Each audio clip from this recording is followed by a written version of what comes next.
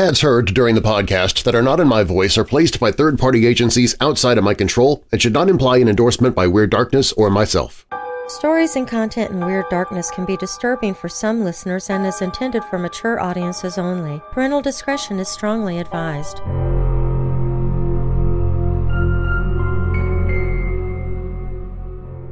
Lorraine Warren, a medium as well as a paranormal investigator, has reported a number of times that during many of her investigations, including the famous Amityville haunting, Enfield haunting, and Annabelle case, she experienced the presence of a dark, demonic spirit.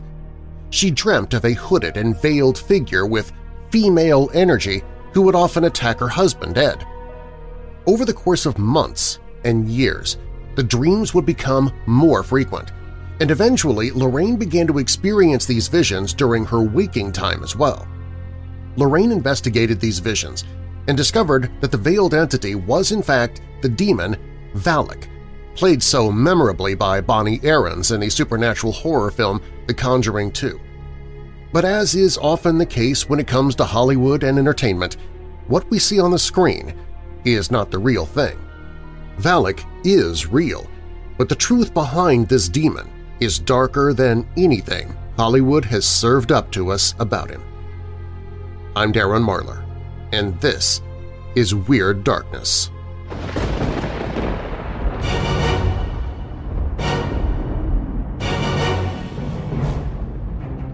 Welcome, Weirdos! I'm Darren Marlar, and this is Weird Darkness. Here you'll find stories of the paranormal, supernatural, legends, lore, the strange and bizarre, crime, conspiracy, mysterious, macabre, unsolved, and unexplained.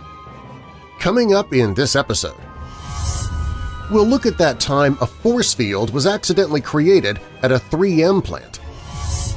The Vatican is one of the most well-guarded areas in the world, but if rumors are to be believed, all of that security isn't only to protect the pontiff, but some dark, disturbing secrets as well, and a machine that could change everything we know to be true. In 1872, George Wheeler met and married May Tillson in Boston. He made a home for May and her younger sister Della, first in New York, then in California. Along the way, George fell in love with young Della, and when she planned to marry someone else, he was faced with a dilemma. He could not marry her himself, and he could not bear to see her wed to another. The solution he chose pleased no one.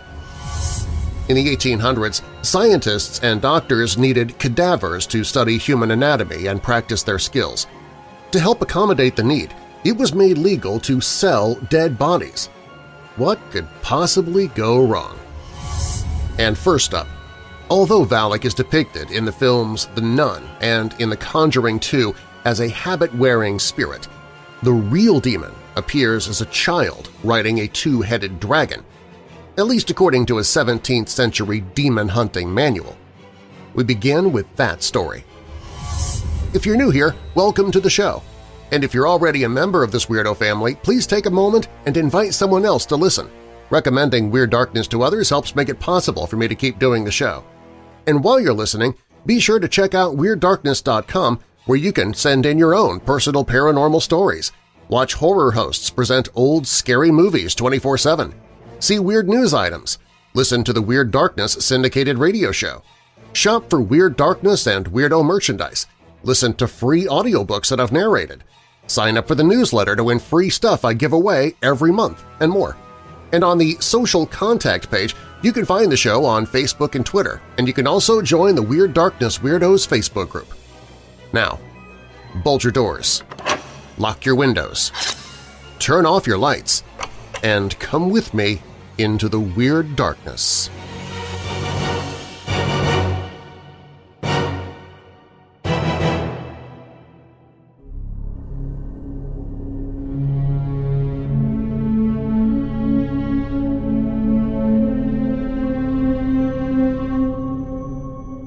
Skeptics are quick to dismiss the veracity of horror movies that claim to be based on real events. But references to the demon Valak, the one at the center of the film The Nun, stretch back centuries. Valak appears in a variety of medieval grimoires, which were basically manuals on demons and spells. Unlike the 2018 film, Valak does not appear in the form of a nun, but rather as a sinister child with the ability to conjure serpents. According to one 17th-century text, Valak controls a legion of serpentine spirits and can summon living spirits to see to his evil bidding. While Valak may not be real, or maybe he is, the divine fear he instilled in God-fearing citizens of yore certainly was real and continues to incite chills in moviegoers today. The first known reference to the name Valak is found in a 17th-century grimoire titled Clavicula Salomonis Regis, or The Key of Solomon. University of Hertfordshire professor Owen Davies, an expert on the history of ghosts and witchcraft, described grimoires as books that contain a mix of spells, conjurations, natural secrets, and ancient wisdom. Indeed, The Key of Solomon is a self-described guide to the ceremonial art of commanding spirits both good and evil. The Key of Solomon features King Solomon of Old Testament fame, who was renowned for his wisdom. At some point around the 2nd century BC, the idea spread that the king's realm of knowledge had also included certain secrets of astrology and magic. The grimoire bearing his name lists the 72 demons that the king supposedly vanquished during his reign, providing readers with their names and instructions for expelling them should they come into contact with such spirits themselves. Valak, which is sometimes also spelled Ualac, Ulak, or Valu, Volak with a C instead of a K, Doulos, or Volach, is the 62nd spirit listed in the Key of Solomon, according to which he appeareth like a boy with angels' wings, riding on a two-headed dragon. His special power, according to the text, is finding snakes and hidden treasures while leading an army of 30 demons. The Bible itself contains no reference to Solomon's 72 demons, but the book The Key of Solomon was actually listed in the Vatican's Index Librorum Prohibitorium, or the list of prohibited books, which the Church continually updated until scrapping it altogether in 1966. The Church considered the text not only non-religious but heretical. However, to the dismay of many inquisitors, the grimoire was still found in the possession of many a Catholic priest. Despite being banned, the grimoire remained hugely popular in Europe, and given the success of the Conjuring movies, it seems that its contents still hold a terrifying appeal to this day. The demon Valak made its first appearance in the film series The Conjuring 2, during which a character named Lorraine Warren is able to stop it and banish it back to hell by using its own name against it. In the movie The Nun, another installment in the Conjuring horror series, a Romanian monastery is haunted by a demonic presence dressed in the garb of a Catholic nun. As it turns out, there is some truth to both of these storylines. Lorraine Warren was, of course, a real person, and she really was a paranormal investigator who encountered a presence in a church. Ed and Lorraine Warren first came into the spotlight after their initial investigation into the famous Amityville haunting in 1976. Lorraine Warren claimed to be a clairvoyant and a medium, where her husband was a self-professed demonologist. Although the disturbing and supposedly supernatural events at the Amityville house were later widely reported to be a hoax, the popularity of the 1977 book, The Amityville Horror, and the subsequent 1979 film catapulted the Warrens into the spotlight. The Warrens, who were devout Catholics, claimed to have investigated over 10,000 cases of paranormal activity over the course of their career. And according to the Warrens' son-in-law, the Warrens encountered a spectral, hooded figure while on a trip to the haunted Borley Church in southern England in the 1970s. According to lore, the churchyard's ghost was a nun who had been buried alive in the brick walls of the convent centuries ago after having had an affair with a monk. Lorraine Warren allegedly met that ghost face-to-face at midnight one evening in the church graveyard and left unscathed. Valak's recent depiction as a nun was pure invention, however, on the part of the director of The Conjuring 2, James Wan. "I had a strong outlook on the whole movie," he said, "but the one thing I wasn't quite sure of was the design of the demon character," he said in 2016. According to Juan, the real Lorraine Warren had told him about a spectral entity that appeared as a swirling tornado vortex with this hooded figure. Juan then decided to have the figure don the costume of a nun in order to put it more directly in conflict with the Warrens' Catholic faith. Because it is a demonic vision that haunts her, that only attacks her, I wanted something that would attack her faith, Juan says. And so that was eventually how the idea of this iconographic image of a holy icon cemented in my head. The idea of being haunted by your own faith was so potent to Juan that Valak became a central character in 2018's The Nun, wherein the demon terrorizes and possesses the devout members of a Romanian abbey in 1952. With black veins and lips peeking out of a ghostly white face, Valak is truly a horrifying presence. Up next, in the 1800s, scientists and doctors needed cadavers to study human anatomy and practice their skills. To help accommodate the need, it was made legal to sell dead bodies. What could possibly go wrong? Plus, we'll look at that time that a force field was accidentally created at a 3M plant. These stories and more when Weird Darkness returns.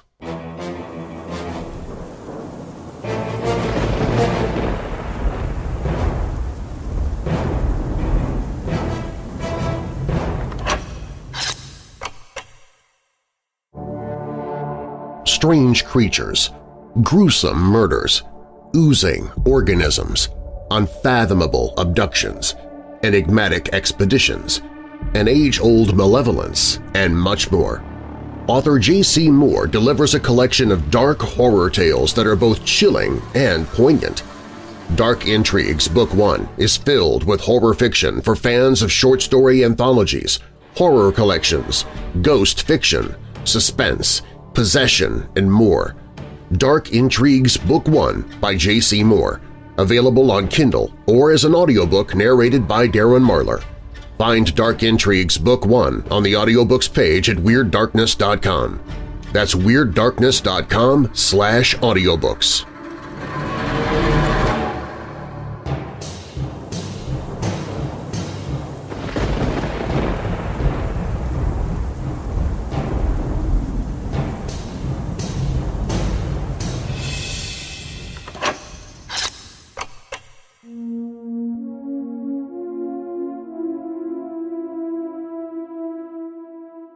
During the 19th century, anatomists and surgeons needed an ever-increasing amount of bodies to advance their research in the study of human anatomy, and as a result, the dead body trade boomed. Individuals turned to body snatching, digging up graves to extract the body and selling them to make a neat profit. These people became known as resurrectionists. The British government introduced the Anatomy Act of 1832 in an attempt to increase the availability of bodies for medical schools and to put a stop to body snatching and murder.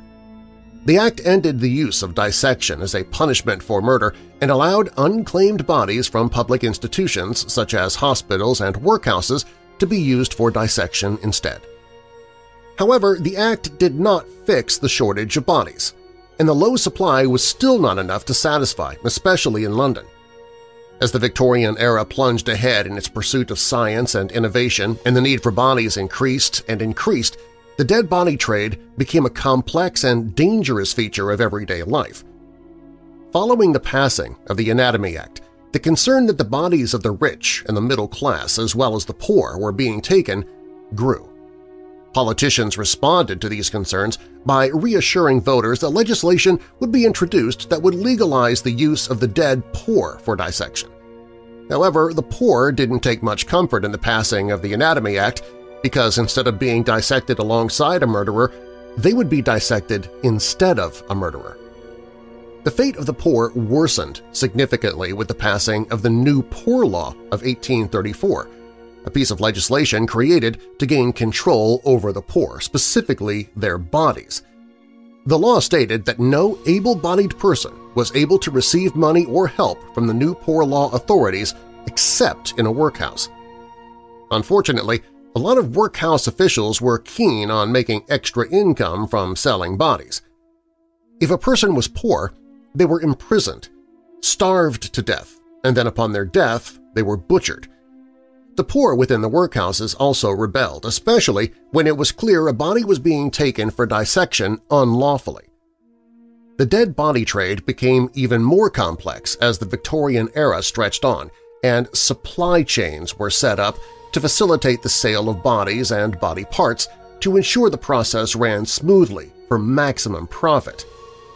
The supply chain meant that more people became involved in the process from start to finish, some for financial gain, some in the pursuit of anatomical training.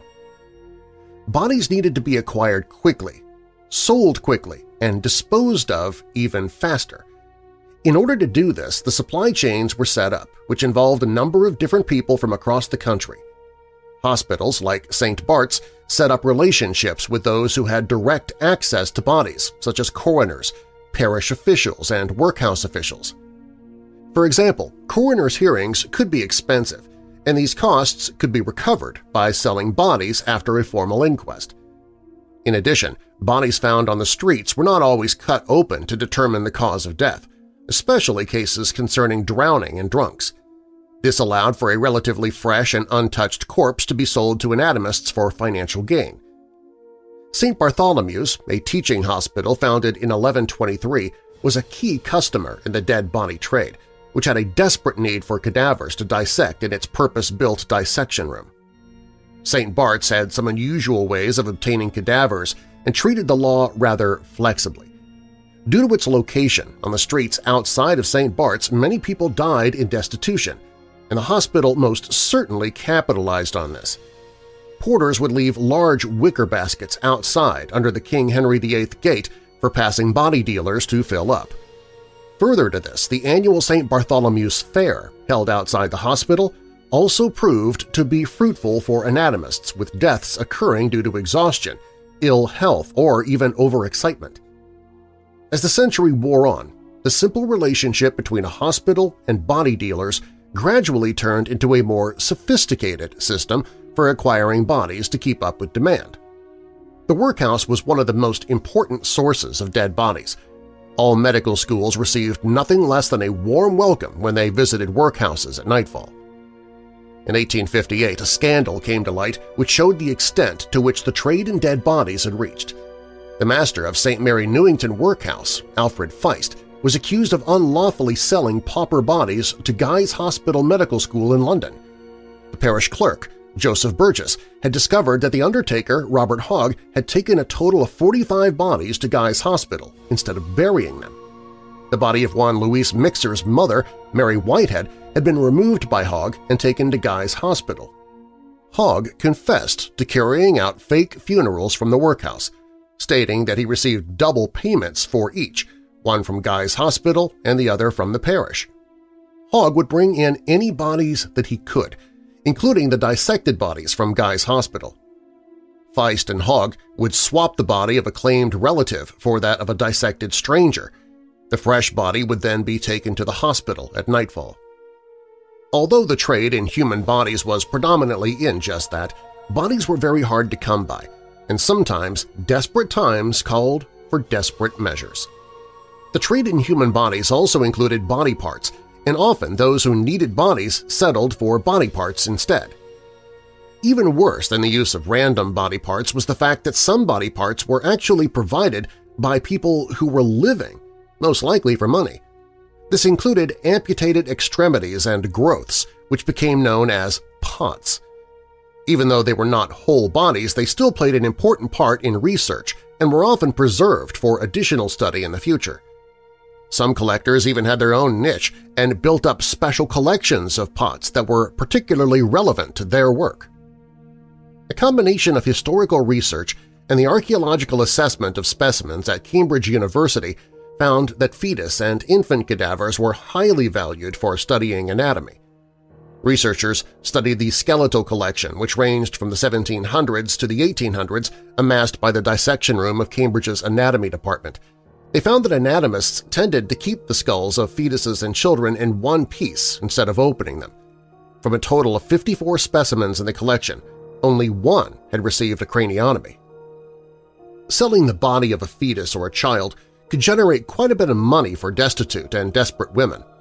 In addition, these cadavers were particularly popular as anatomists were eager to do further research on miscarriages and abnormalities in childbirth. To demonstrate the anatomy of the nervous and circulatory systems, a whole body was required. A smaller body was better suited to this and was injected with colored wax. In April 1834, an unknown child's body was found floating in a river on April Fool's Day. It had been dismembered with only a leg, a thigh, and part of the spine and arm remaining. A local surgeon named Dr. Webb reported that it was likely the body had been used for purposes of learning anatomy, for the arteries were filled with wax. Two of the oldest universities in England both had anatomy schools that required bodies for dissection, so much so that they were in a race of sorts with each other to acquire the bodies first and thus advance their research. Alexander McAllister was appointed professor of anatomy at Cambridge University in 1883 and was put in charge of the anatomical lab. McAllister and his department set up a business of anatomy that a number of regional medical schools copied. Arthur Thomson was hired to teach human anatomy at Oxford in 1885 and swiftly set about increasing the number of cadavers available to the university. Thomson had difficulty gaining a foothold in the local market, and in an attempt to improve this and catch up with McAllister, he decided to go further afield. His petty cash records show that he traveled extensively and paid around £12 for each body. Thomson set up purchasing agreements in 2 West Midland locations, and he acquired 7 bodies from West Midland's Guardians from 1886 to 1887. He further expanded his trade, and between 1895 and 1929, 404 bodies were purchased from poor law unions and asylums in 4 locations – Leicester, Reading, Staffordshire, and from within Oxford's city limits. As demonstrated by the efforts of McAllister and Thomson to boost the number of bodies acquired, accessing bodies from several locations was necessary, if not vital. Therefore, a pivotal part of the dead body trade was the use of the railway, especially for obtaining corpses from further afield to supply to places like Cambridge and Oxford. 3 times a week, an express train left Liverpool Street Station in London, traveling via Cambridge and Doncaster. This train became known as the Dead Train, as it carried corpses to Cambridge. Attached to the rear carriages of the trains were funeral wagons, which contained stacked boxes of dead bodies. The boxes were carefully sealed to prevent foul odors from the bodies leaking out so as not to alert the passengers. Thomas, at Oxford, needed an efficient way to collect and move the bodies, and the railway became pivotal in the same way it did for McAllister. Both Leicester and Reading had mainline stations on the Great Western Railway network, and the quicker the route, the better.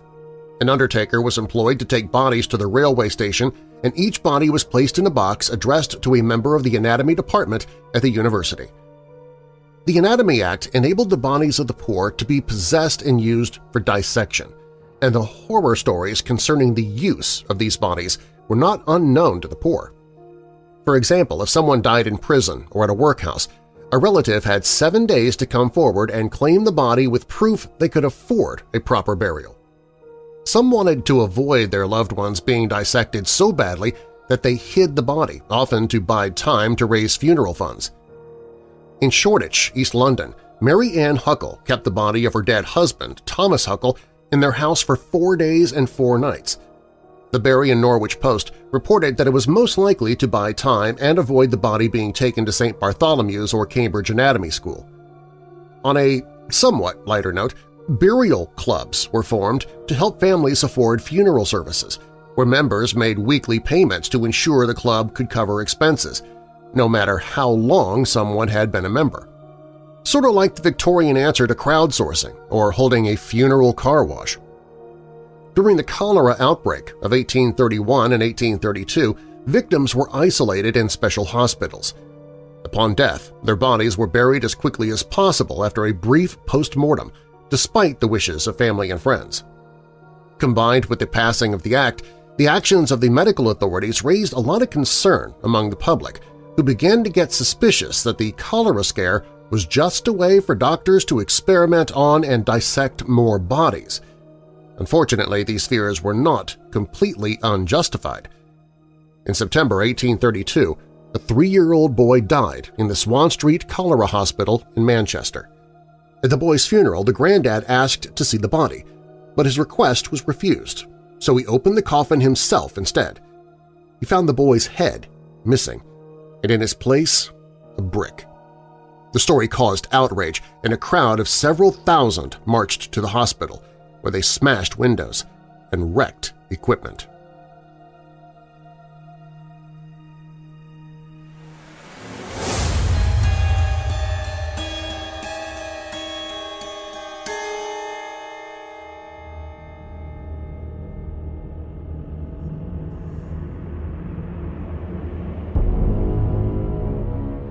Science and technology have come a long way since our dark ages of scrambling to create fire. We have built our scientific knowledge up steadily and sometimes exponentially as the centuries have gone by, making our lives better, but also feeding the machine of war and causing problems. Although new innovations take great amounts of study and resources to perfect, some of the oddest new discoveries are those that happened completely by accident. And a strange example of this is the time that a factory supposedly accidentally created an actual working force field, like something out of a science fiction movie. Most people listening now will be at least somewhat familiar with the company 3M. It's a massive multinational conglomerate corporation which operates in a diverse range of fields including industry, worker safety, U.S. healthcare, consumer goods, and others. Indeed, this sprawling company produces around 60,000 different products, including such disparate products as adhesives, abrasives, laminates, personal protective equipment, window films, paint protection films, dental and orthodontic products, electrical and electronic connecting and insulating materials, medical products, car care products, electronic circuits, healthcare software, optical films, and many more. With approximately 93,500 employees and operations in more than 70 countries, it is a world-spanning behemoth. And in one of their factories, something very strange allegedly happened on one otherwise normal day in 1980. In the summer of that year, workers arrived for work at a 3M facility in South Carolina as usual. The day started off in a pretty mundane and routine manner, with the workers going about their usual business of checking 50,000-foot rolls of 20-foot-wide polypropylene film, then slitting, cutting, and transferring it onto other smaller spools. To do this, the film is unrolled from the original spool at very high speeds, around 1,000 feet per minute or about 10 miles per hour, after which it is pulled upwards 20 feet to overhead rollers, passes horizontally 20 feet, and then flows downward to the slitting device, where it's then spooled onto the shorter rolls. The whole intricate process creates a sort of cubicle tent around the workers and poses a few dangers. For instance, the fast-spinning spools pose a potential danger, and there's always the threat of a static buildup during the process, which can be discharged into shocks that can reach into the megavolts. This was not an uncommon danger, and the workers were always careful of this potential threat. But on this day, they would experience something they were not expecting and had not been trained for. As the film went about this unspooling and respooling process, one of the workers found that as he tried to walk to a new location, he was stopped, as if by an invisible wall. Other workers also approached and pressed against it to find it unmovable, with them unable to pass through or even budge it, and one worker who examined it with a 200 kilovolt per foot handheld electrometer found that the reading went through the roof. They leaned all their weight into this invisible force, pounded on it, but it seemed this force field, for lack of better words, was impossible to pass through. Making it all even more bizarre is that the unseen wall seemed to be inexorably pulling them towards it, to the point they were unable to turn away and had to walk backwards to pull themselves away. One of the workers would later claim to have seen a fly get sucked into the field, and would estimate it would have been strong enough to imprison a bird with its suction effect. Then, just as suddenly as it had materialized, the force field was gone. The fly was released, and they were able to move normally again. When the plant production manager heard about this strange anomaly, he at first didn't believe a word of it, but there were enough witnesses he decided to try causing the effect again. but nothing happened. It was then assumed that humidity had had some sort of effect on the mysterious process, as this had happened earlier in the day when humidity had been lower. They decided to try the next morning, and were able to reproduce the force field again, although only for a short time before it vanished again. At the time, the plant production manager allegedly quipped that he didn't know whether to fix it or sell tickets. After this news started making the rounds and it was discussed and debated, with some saying it was a fake story, others have vouched for the veracity of the story. One commenter on the site Amasi would claim that it still occasionally happened, saying, "I have a relative who works at a 3M plant. Stuff still occasionally happens. He mentioned being able to throw small washers and bolts at the field and watching them get repelled. People got interested, and so someone came with a voltmeter, and after throwing a couple more they checked for voltage, and there was a residual charge after they finally caught on a plastic sheet to prevent immediate grounding. It also had a very slight magnetic field. It's apparently fairly common, but engineering hasn't come up with a solid explanation why." Others have claimed that it is not only real, but that the force field effect had been experimented with in private and pursued by NASA before being turned off for good, with one commenter on the site Amasi claiming, "I met this guy at an ESD meeting in Austin once. He said the strength of the field maxed out his equipment at a distance so he couldn't get a maximum measurement. After he published the paper, he was contacted by NASA and all the 3-letter agencies asking for more info. He wanted to experiment around with it, but no company had millions to throw into such a project. Presumably the government did. It had to be a pretty narrow window of temperature, pressure, humidity, etc. They kept the garage door open, so that's where the insects and sparrows got sucked in, which obviously ruined the product. He said it was actually known to the technicians for a while before he experienced it, and they were just kind of like, meh. Eventually, they fixed the grounding issue on the machine, and the problem never popped up again." The story has since sort of disappeared off of the radar, and it's a rather curious oddity.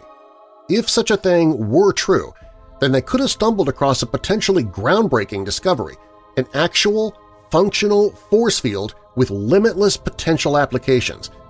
Yet it seems as if the phenomena has vanished and is unable to be replicated now. We're left to wonder just what was going on here, and if any of the story is even true at all. Whatever the case may be, it is an odd little tale of a potentially life-changing discovery made purely by accident, and we'll probably never know much more about it.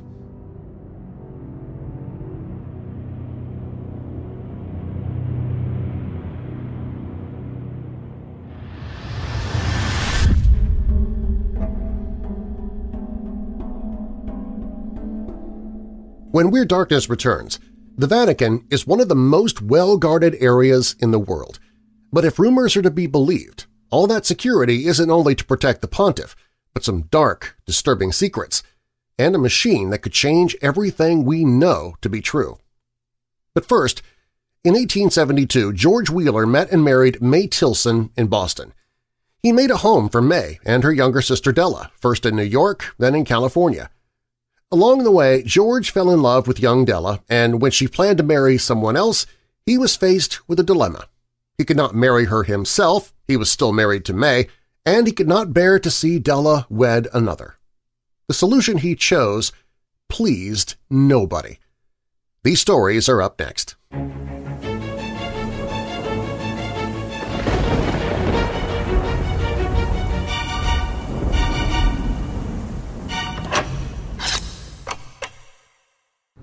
Sometimes you feel a bit nutty, especially if you're a weirdo. If that feeling transfers to your taste buds as well, I've got some great news for you. Weird Dark Roast Nutty Mummy Coffee. Wrap your taste buds around this medium dark roast blend with shrouds of almond, honey, and chocolate. Each bag of Nutty Mummy is exclusive to Weird Darkness and is roasted to order, then bagged specifically for you to ensure maximum freshness for you, your mummy, and anyone else you share it with. Entomb your old coffee and bring your taste buds back from the dead with Weird Dark Roast Nutty Mummy at WeirdDarkness.com/coffee. That's WeirdDarkness.com/coffee.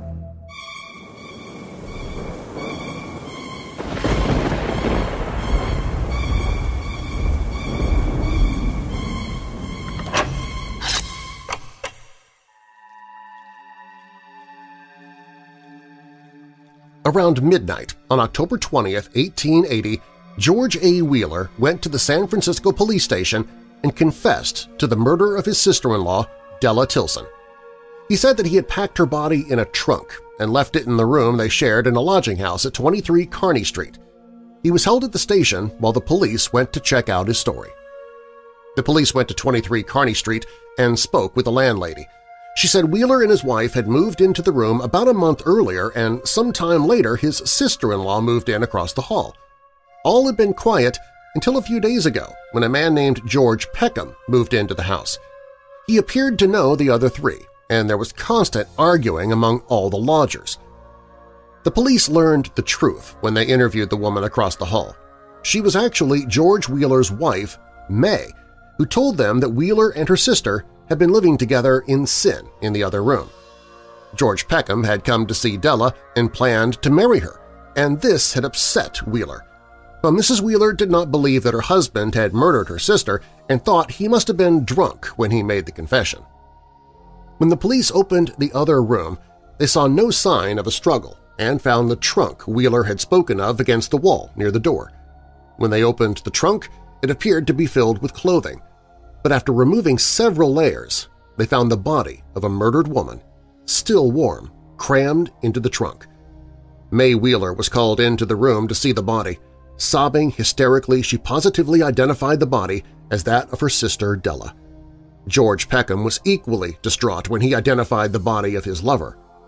When the hysteria died down, reporters interviewed Mrs. Wheeler and George Peckham and uncovered the events that led to the murder. Mrs. Wheeler, 28 years of age, was born May Tillson in Shrewsbury, Massachusetts. In 1872, she married George Wheeler, and they lived together in her parents' house for a while before moving to New York, taking along May's teenaged sister, Della. May Wheeler was somewhat deaf and had been unaware that her husband had been having sexual relations with her sister Della until Della became pregnant. Della confessed all, but begged her sister not to reveal her shame to their parents. Both sisters agreed that it was best to keep the matter secret. The baby died soon after birth, and the situation in the Wheeler household continued as before. When Della became pregnant again, they moved to California, where the second child died as well. They settled in the town of Cisco, where Wheeler got a job running an engine at a silver mine. There, they met George Peckham, a miner and a gambler. He became friends with George Wheeler and became quite fond of Della Tillson. He started taking Della out and at the time believed that he had Wheeler's blessing. Wheeler's job at the mine did not work out, and he decided the family should move to San Francisco. There wasn't enough money for all three to travel, so Wheeler took Della and promised to send for May when they could afford it.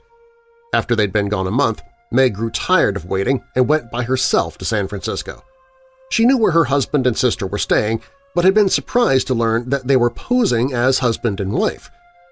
Rather than cause trouble, May Wheeler took another room there, telling the landlady that she was George Wheeler's sister-in-law. George Peckham had fallen in love with Della Tillson, and when he realized that she was not coming back to Cisco, he went to San Francisco as well. He hoped to marry her and take her to Sacramento. Della had been writing to Peckham, so when he got to San Francisco, he knew where to find her. Peckham took a room there as well, and all four were living on the same floor at number 23 Kearny Street. Peckham was unhappy about Della and Wheeler sharing a room, but she told him that they'd done it to save money. She said she slept on the sofa and he in the bed. Peckham began taking her out at night, bringing her home after midnight, and this angered Wheeler. On the day of the murder, Peckham came looking for Della, and Wheeler told her that she'd left, taking a job as a companion to a lady and her daughter. He told Peckham she had gone where he would never find her. While May Wheeler and George Peckham were telling their stories, George Wheeler at the police station was telling a story of his own. He said that he had been upset about Peckham following them to San Francisco and keeping his sister-in-law out late.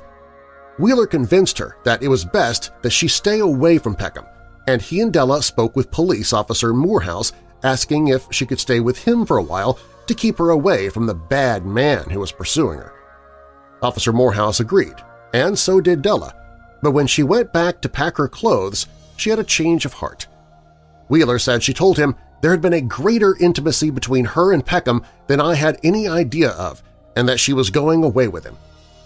This was when he decided he would rather see Della dead than with Peckham. In a statement quoted in several newspapers, Wheeler said, "She seemed to feel her disgrace very keenly and begged me to cut her throat. She did not want to go with Peckham, but such was his influence over her that she must go with him, and she would rather die than do it. Then she asked me to cut her throat.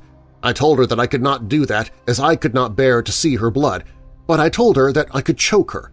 She said very well and sat in my lap. I placed one hand on her mouth and with the other grasped her throat, and she, throwing her head back on my shoulder, died like a child. She struggled but little at first. She looked into my eyes, and I, kissing them, told her to close them, which she did, and thus she passed away." Reporters were impressed by the calmness and indifference Wheeler displayed while in custody. He knew that by killing Della, he would be throwing his own life away as well, but that mattered little to him. As he would say many times, "I would rather have her blood on my hands than have her associate with that man Peckham." An inquest was held soon after, and George Wheeler was indicted for the murder of Della Tillson. Jury selection for George Wheeler's trial began February 2, 1881. It was an arduous process. The case was a sensation in San Francisco, and it was difficult to find anyone who had not already made up their mind on the matter. The number of spectators was limited to the number of available seats, leaving hundreds outside disappointed. There was no contention over who killed Della Tillson. The prosecution was straightforward. Wheeler had confessed, and all of the relevant witnesses testified as to why he did it. George Wheeler's defense was hereditary insanity. The defense introduced evidence that there was insanity on both sides of Wheeler's family. Several reporters testified to the statements made by Wheeler after his arrest. Expert witness Dr. J.J. Kendrick, an Oakland physician, testified to various forms of murderous mania and examined Wheeler's bald head. He was uncertain whether a large scar on the right side of his head would cause insanity. The prosecution countered the insanity defense by reading, over defense counsel's objection, from a book called Brown's Medical Jurisprudence of Insanity. The jury had little patience for the insanity plea and found Wheeler guilty. George Wheeler was sentenced to hang on April 19th, but the case was appealed and the hanging postponed. The California Supreme Court agreed that the prosecution should not have been allowed to read from Brown's Medical Jurisprudence of Insanity without first establishing it as a standard authority. Wheeler was granted a new trial.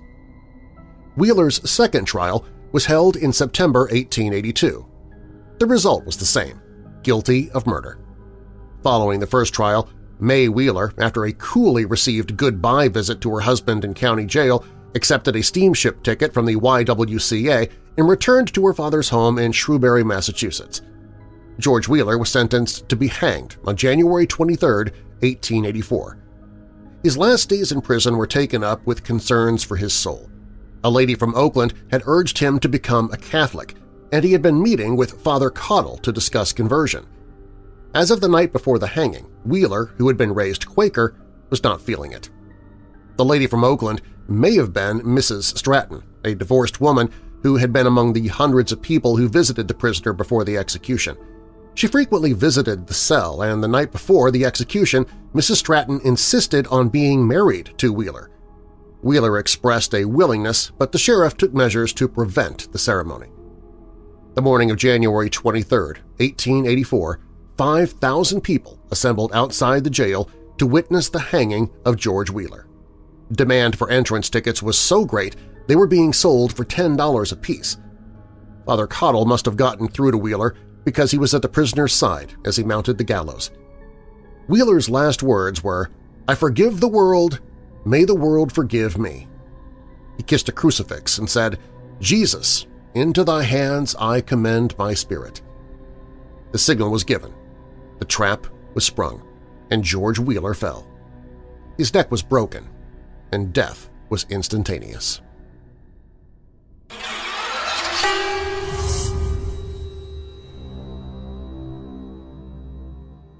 Investigating the secrets of the Vatican is always difficult because of the lack of reliable information. The Vatican's history stretches back centuries, and the Church has been accused of so much that distinguishing between facts, fiction, rumors, and deliberate lies can be a real struggle. The Vatican is not a place you can easily enter and investigate. Serious researchers who've devoted their lives to the study of the ancient history of the Church cannot always determine if some events did happen or are products of modern humans' fantasies. In some cases, when we discuss the Vatican, we can only relate the story without having the means of researching it any further. Some events can be confirmed, but some can't. This subject deals with a possible hidden Vatican secret that has been labeled dangerous because it could alter history. We're once again dealing with a mystery that still remains unsolved, and perhaps this is what makes it so interesting.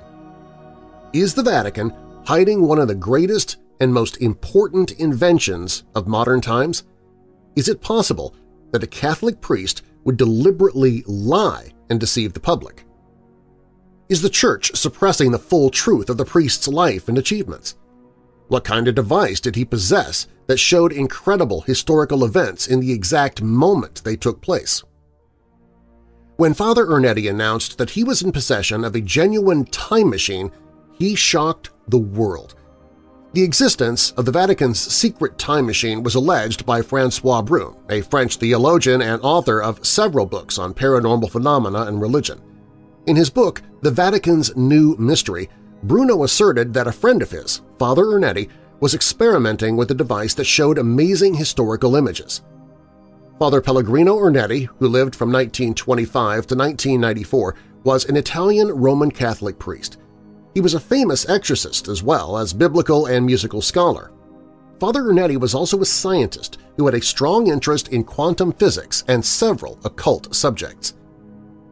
The story begins in the 1950s when Father Ernetti revealed that he had invented a time machine that allowed a person to see and hear events of the past. The machine was called a chronovisor. Now, before we continue, I need to stress this is a controversial story for a number of reasons. For one thing, there's no proof of the chronovisor's existence at all. Also, there's no reliable witness to Ernetti's claims. According to Father Ernetti, the chronovisor was a result of many years' study by a group of scientists that, apart from himself, included 12 famous people who he said preferred to be anonymous. He only revealed the names of 2 of the scientists. One of them was Enrico Fermi, a physicist and Nobel Prize winner, and the other person was Werner von Braun, a German rocket physicist and astronautics engineer. The second component was a direct finder. It was activated and driven by the wavelengths of light and sound which it received. By using the direction finder, one could enter a set of specific coordinates that would take the viewer to a desired place and time in history. With the help of the direction finder, it was also possible to locate a person's historical activities. If you, for example, wished to experience what really happened when Julius Caesar was assassinated, you would have to enter the coordinates March 15, 44 BC, Rome, Italy, Julius Caesar, the date when the leader of the Roman Empire was killed. The third component was a very complex array of recording devices, which made possible the recording of sound and images from any time and any place. Through the chronovisor, Ernetti said that he had witnessed a number of historical events, like one of Napoleon's speeches, a performance in Rome in 169 BC of the lost tragedy Festus, and even Jesus Christ's suffering on the cross. How could Father Ernetti determine that what he saw were real events from the past? First of all, we wanted to verify that what we saw was authentic, Ernetti told Father François Brun. So we started off with a relatively recent scene of which we had much documentation and footage. We tuned the machine on one of Mussolini's speeches. Then we started to go backwards and observed Napoleon giving a speech in which he proclaimed Italy a republic. We then traveled much further back in time to ancient Rome. First, there was a bustling fruit and vegetable market in the time of Emperor Trajan. Next, a speech by Cicero, and one of the most famous, the first delivered against Catalina. Ernetti said that he'd noticed slight differences in the Latin pronunciation of Cicero's time as compared to the Latin taught in schools today. Next, the time travelers dallied, as Ernetti put it, at a playlet. The year was 169 BC. They watched part of a tragedy, Thyestes, written by the father of Latin poetry, Quintus Ennius. It was a play, explained Ernetti, that is now almost wholly lost to us. Only 25 fragments, a line or so each, have survived. "Have you been able to reconstruct what you heard?" asked Father Brune. "Yes," replied Father Ernetti enthusiastically. "Since we heard and saw everything, text, choruses, music, I've been able to publish the entire text of the tragedy." On May 2, 1972, the Italian weekly news magazine La Domenica del Corriere published a picture which Father Ernetti claimed was obtained through the chronovisor. According to Father Ernetti, his controversial image showed Christ's face in agony on the cross. "At first," explained Father Ernetti to Brune, "we tried to recapture the images of the day of Christ's crucifixion, but we had a problem. Crucifixions, as awful as they were commonplace in Christ's time. People were nailed to the cross every day.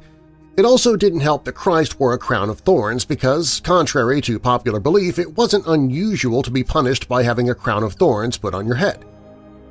They were thus obliged to go a few days further back in time to the Last Supper of Christ.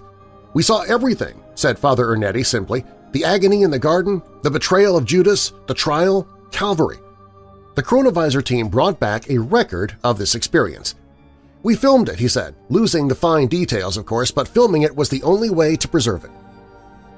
It's doubtful the image is authentic. No trace of Father Ernetti's film ever came to light. A few months after the publication of the image, an almost identical, though mirrored left-to-right photograph of a wood carving created by the sculptor Cullet Valera was discovered. Of course, this cast doubt on Father Ernetti's story and credibility. We can assume the photograph is a fake. If the chronovisor did exist, one cannot help wondering what happened to the machine. To begin with, we must keep in mind that there is no proof of the chronovisor's existence.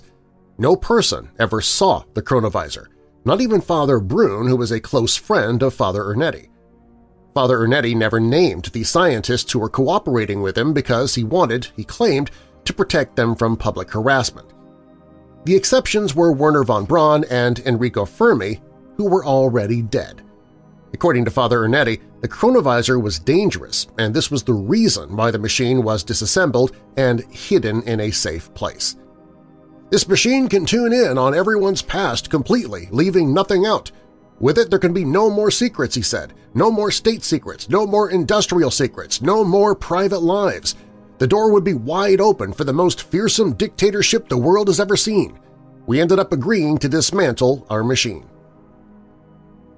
Father Ernetti went very quiet in the last decade of his life, but in late 1993 he and two surviving scientists from the project presented their findings at the Vatican before 4 cardinals and a scientific committee. What transpired, however, has never been divulged. At the end of this story, we're left with more questions than answers. Was the chronovisor a real time machine that opened a window to the past? If the device ever existed, is it now in the possession of the Vatican? Is the Vatican suppressing the full truth of Father Ernetti's life and achievements? Was the entire story fabricated by a Catholic priest who thought his tale could lend credibility to Christianity? There are those who believe Father Ernetti was a man of integrity and would not have created a hoax, but the lack of evidence is speaking against the priest. The story of Father Ernetti's chronovisor remains a fascinating mystery. If the existence of the chronovisor can be proven, we'll know with certainty that Father Ernetti was sincere. Our other option is to wait until someone invents a time machine that'll let us go back in time and ask Ernetti for the truth.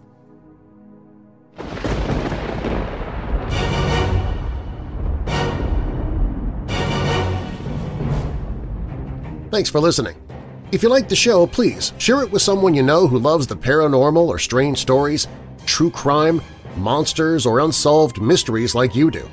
You can email me anytime with your questions or comments at darren@weirddarkness.com. Darren is D-A-R-R-E-N. And you can find the show on Facebook and Twitter, including the show's Weirdos Facebook group on the Contact social page at weirddarkness.com. Also on the website, you can find free audiobooks that I've narrated. Watch old horror movies with horror hosts at all times of the day for free. Sign up for the newsletter to win free prizes. Grab your Weird Darkness and Weirdo merchandise. Plus, if you have a true paranormal or creepy tale to tell, you can click on Tell Your Story. All stories in Weird Darkness are purported to be true unless stated otherwise, and you can find source links or links to the authors in the show notes. The reality behind the demon Valak was written by Gina DeMuro for All That's Interesting. 3M's Accidental Force Field is by Brent Swatzer for Mysterious Universe. Thus She Passed Away was written by Robert Wilhelm for Murder by Gaslight. The Unsettling Anatomy Act was written by S.M. for Listverse. And the Vatican's Secret Machine is by Ellen Lloyd for Ancient Pages. Again, you can find a link to all of these stories in the show notes. Weird Darkness is a production and trademark of Marlar House Productions. Copyright Weird Darkness. And now that we're coming out of the dark, I'll leave you with a little light. Psalm 34, verse 6. This poor man called, and the Lord heard him. He saved him out of all his troubles. And a final thought from James Allen. No duty is more urgent than giving thanks. I'm Darren Marlar. Thanks for joining me in the Weird Darkness.